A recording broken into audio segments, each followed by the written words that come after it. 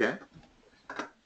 Is this stuff you can verbalize, or do you need to send me a picture of it? No, I can verbalize this. Okay. So first it says solve by square root. Okay. And A is 4x squared minus 80 equals 0. Okay. What's the very first thing we can do to simplify this? Probably divide it by 4.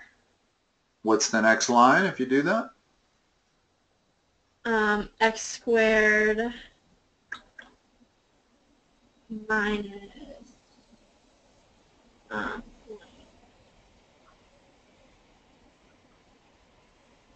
Okay. And the next line? Can you, oh, do you have to get 20 to the other side? Yeah, this is the one time where you don't want everything on the left side. In other words, when there's no x term and you're trying to solve it by square roots, then you want the x squared to be all by itself and the number to be on the other side. Okay. Now, this is the bit of the tricky part. This is where a lot of people make their mistake. What's the next one?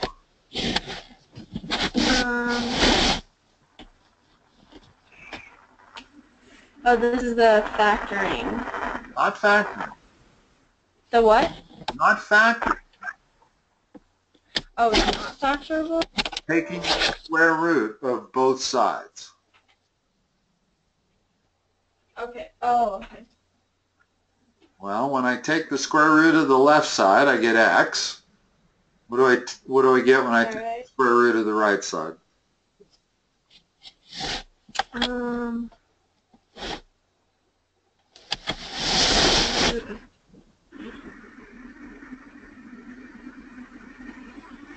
I'm not looking for a number. In other words, it's plus or minus the square root of 20. That's all it is. That's all you're doing, taking the square root of both sides. What most people leave out is the plus or minus. That's the mistake everybody makes. It's not just square root of 20. It's two different answers. Remember, we're looking at a quadratic here. So we always are expecting two answers. Now, that's also not simplified. What is that simplified to? The square. Yeah, square root of 20 is not an acceptable answer. You would lose points for that. Okay. Simplify.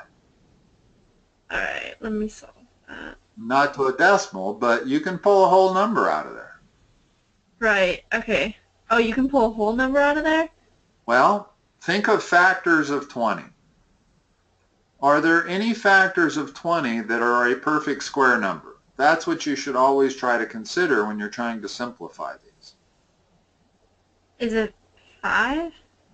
Well, it's 5 times 4. 4 is the perfect square number. Oh, okay. In other words, this is equal to the square root of 4 times the square root of 5. And that is a whole number, 2.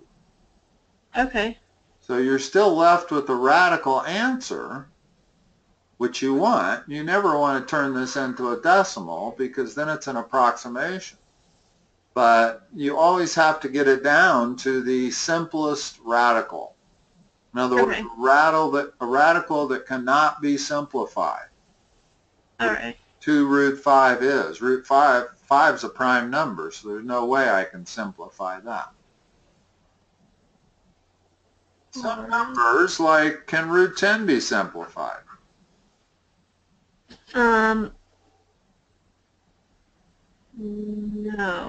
No, because the only factors are 10 and 1 and 2 and 5, and neither 2 nor 5 results in a whole number when you take the square root of it. So we don't ever do this. In other words, it's not wrong. That's a true statement, but we do not simplify root 10 You only simplify if you can pull a whole number out of there. Okay. Okay? What else? So it's still solving by square roots, but it's 5 parentheses x plus 4 squared equals negative 45. Equals negative what? 45. You sure that's what it reads? Yep. Okay, what's the first step?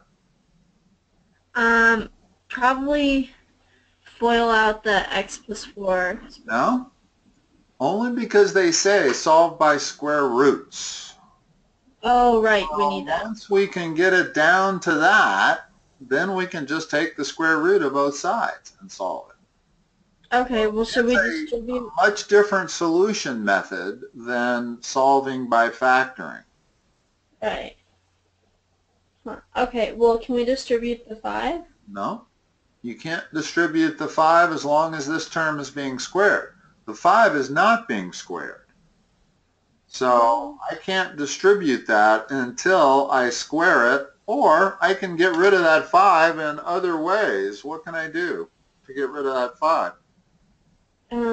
Add it to the other side. What's the 5 currently doing? Is it being added, subtracted, a multiplier, a divider? You gotta divide it. It's a multiplier right now.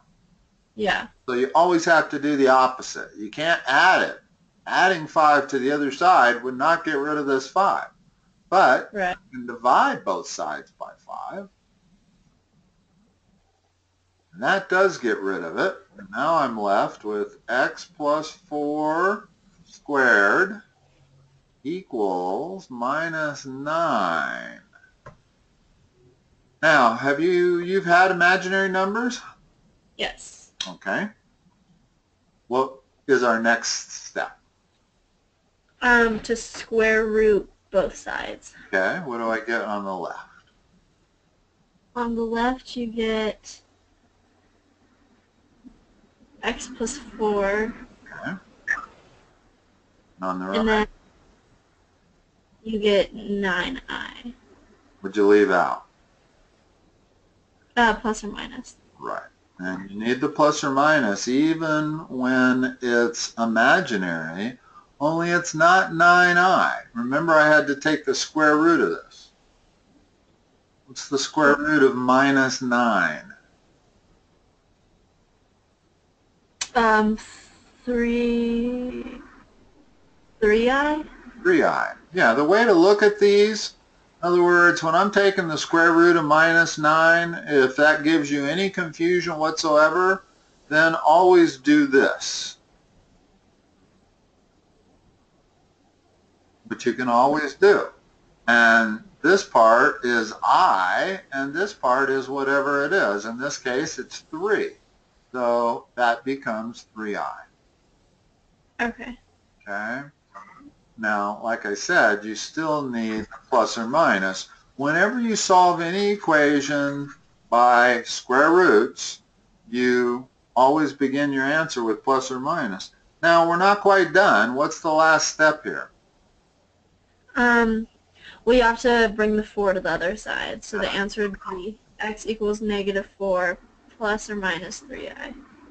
Yeah, and that's a good method. In other words, it's good to put the minus 4 in front because you want your answers to be A plus BI format when you're talking complex numbers.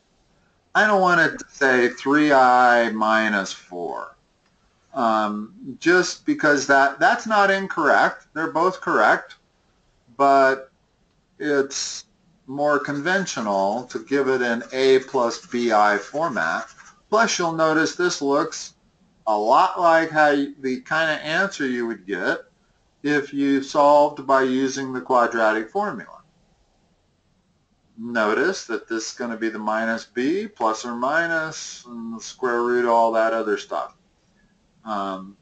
So this is definitely the format you want to give it as an answer. Okay? What else? Let's Okay, it says, I don't know if you'll be able to do this, but it says plot, label, and find the absolute value of -3 plus 6i. Yeah. Plot and label it. Okay. When you are graphing imaginary numbers or complex numbers, the horizontal axis is not the x-axis, but it's the real axis.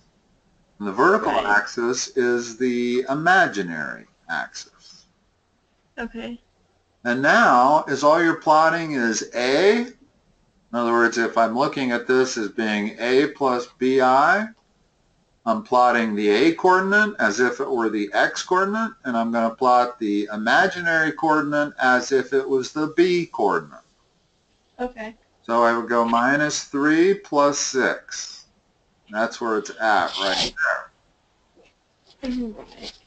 And I'm not sure it's proper to label it exactly like that, but probably, I'm not sure, to be honest, how you label a point in the complex coordinate system.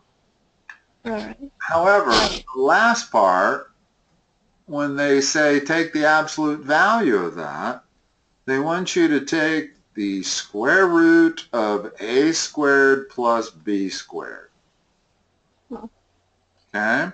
Well, what is that? The square root of -3 is a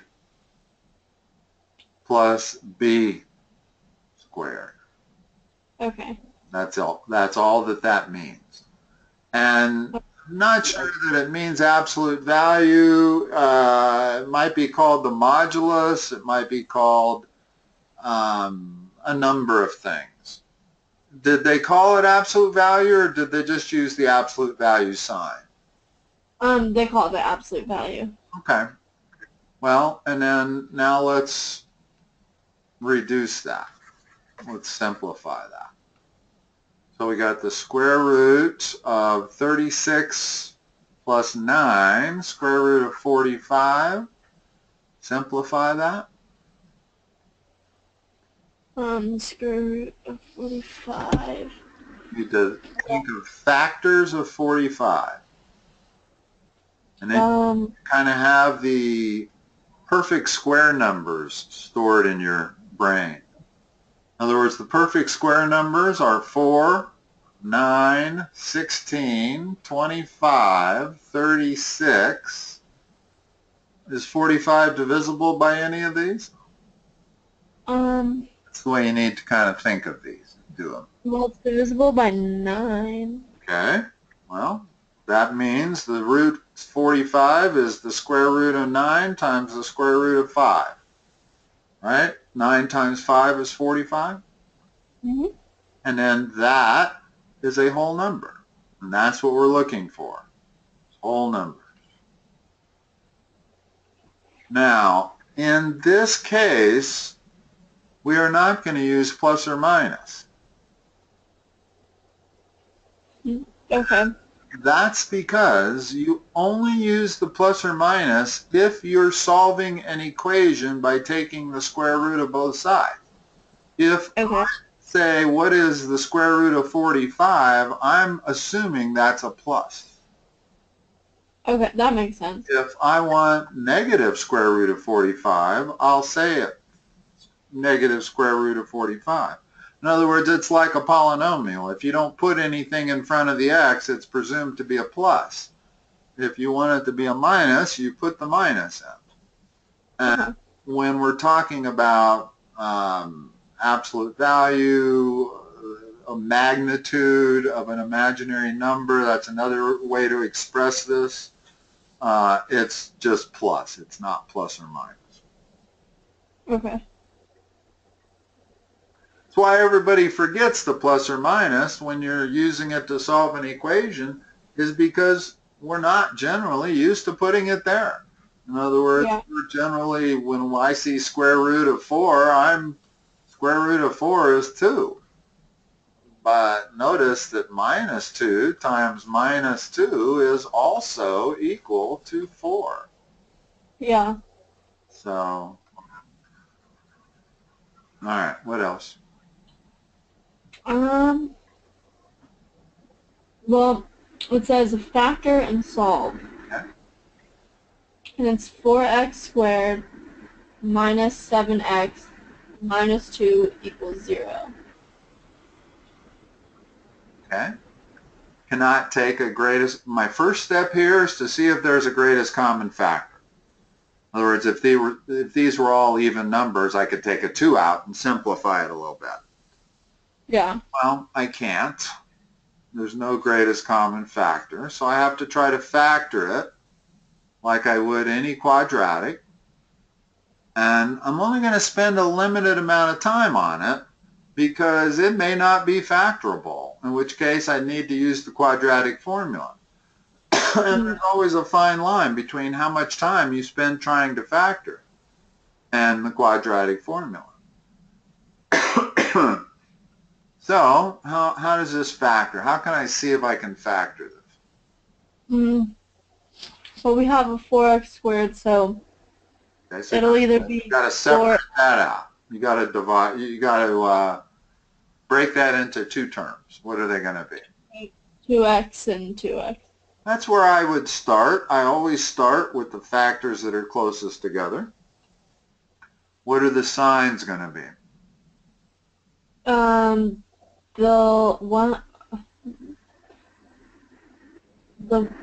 have to be opposite, correct? In other words, Yeah. there's no way I can produce a -2 without the signs being opposite. Right. In this case, plus minus is the same as minus plus. Okay. Now, there's not very many factors of 2. So I could try a 2 there and a 1 there, or I could try a 1 here and a 2 there.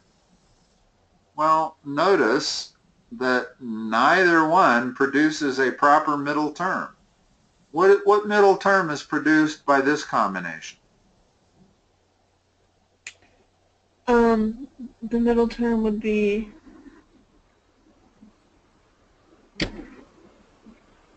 positive. Middle term is always made up of the product of the insides plus the product of the outside. In other words, this is the way I always check to whether I've factored it right. Product of the insides is 2x. The product of the outsides minus 4x gives you a minus 2x. That's not right. So immediately we see that there's not going to be any combination if we do it this way. So got to go back and break up the 4x squared in a different manner. What else? How else can we do it?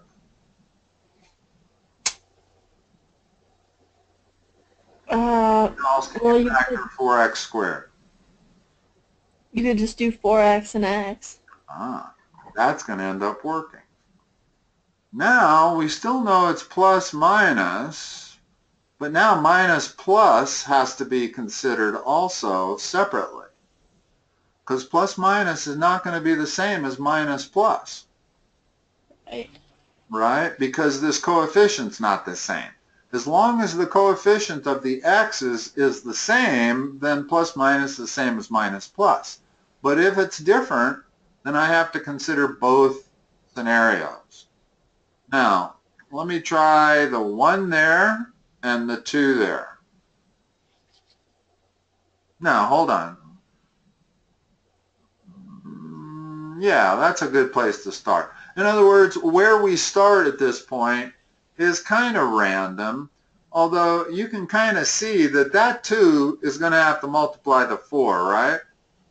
Right. So let's start over there. In other words, I'm never getting to 7 unless the 2 is multiplying the 4. Well, let's put the 2 there and the 1 there. What does that produce for a middle term?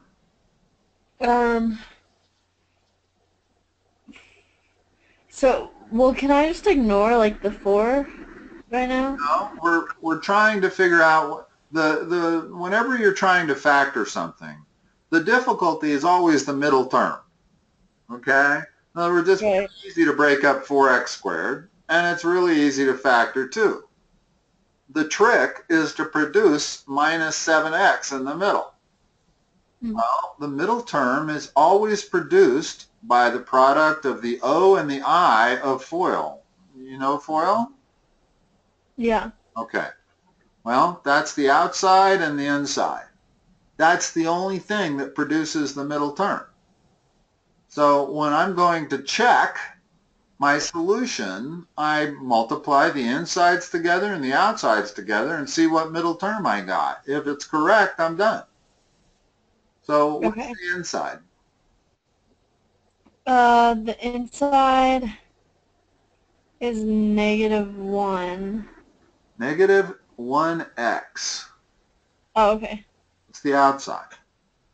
8x. What's that add to?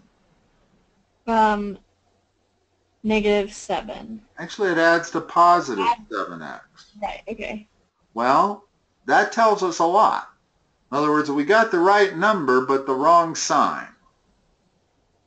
So now I know what the solution has to be. I'm going to move this 2 up to the minus sign, and I'm going to move the 1 up to the plus sign. And I'm going to erase that because it's no longer needed. And now when I multiply the insides together, I get a plus 1x. And when I multiply the outsides, I get a minus 8x. Together, that gives me a minus 7x. Okay. Now I've got the right solution. And I don't really need to check to see if that term is correct or that term is correct. Because the way I do my factoring is they're correct by almost by definition. What I'm not sure is correct is that middle term. And in fact, I don't even know how to figure out the answer without doing it by trial and error, trying to produce the middle term. Yeah. Okay.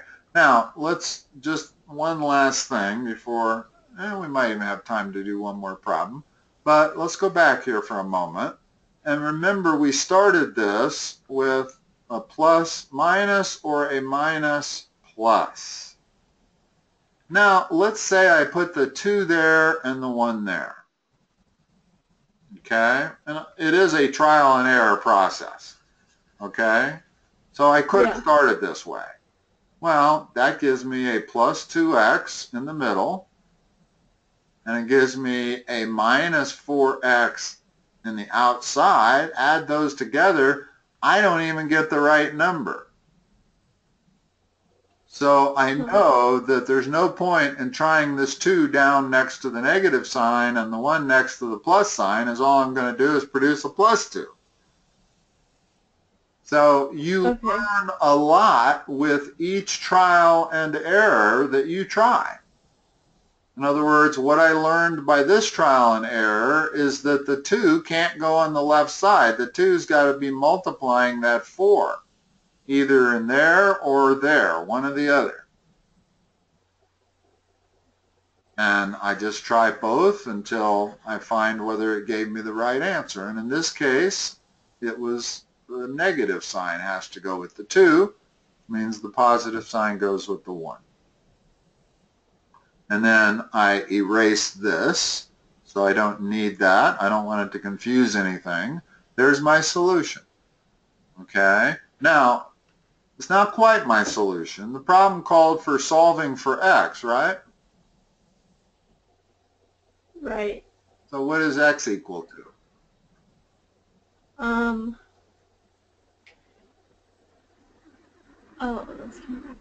X is equal to, well, -2 or +2. And that's one solution. And then is that x equals to 4x plus 1? No. The way you solve these, in other words, the only way two things can multiply together and give you 0 is if either one of them is 0. So I'm going to set that to 0 and solve it, and I'm going to set that to 0 and solve it. Well, that's how we got our plus 2, was by setting x minus 2 equal to 0, therefore x is equal to 2. That's one solution. The other is setting 4x plus 1 equal to 0, Now x is going to be negative 1/4. There's your two solutions. Huh. Okay. Okay? But that's always the way you solve quadratics. The whole point in factoring is so that we can get one thing times another thing being equal to 0. Once you get, there's no two numbers that multiply together to give you 0. You can only get 0 if one of these numbers is 0. That's what allows us to solve it by factoring. Because if I got to solve it from up there, I have no idea how to do it. Okay. Okay, so that's the whole point in factoring, is it allows you to solve the problem. All right, Anna, I'm going to let you go. I do have a 5 o'clock I got to get to. Okay, that sounds good. Okay, I'll talk to you now on Wednesday. Let me say one last thing. When you called to cancel last Wednesday, yes, I didn't know whether you were canceling the 4:30 session or the 5:30 session, because sometimes you and your brother will switch off. Yeah. So next time you call, can you just let me know which one? Because yeah, sorry. I assumed it was the 4:30 session, and then when I went to have a session with your brother, he wasn't anywhere to be found. So maybe it was the 5:30 session you were canceling. Maybe, yeah. So just let me know in the future. Okay, I will. I'm sorry about that. That's okay, no problem. Originally, I had you at 4:30 and him at 5:30, and then I know that, you've switched it up, which is fine with me. I have no problem with you switching it up whenever you guys want. But if you're going to cancel, just let me know which one is being canceled. Okay. All right? All right. Thank you, Anna. You're welcome.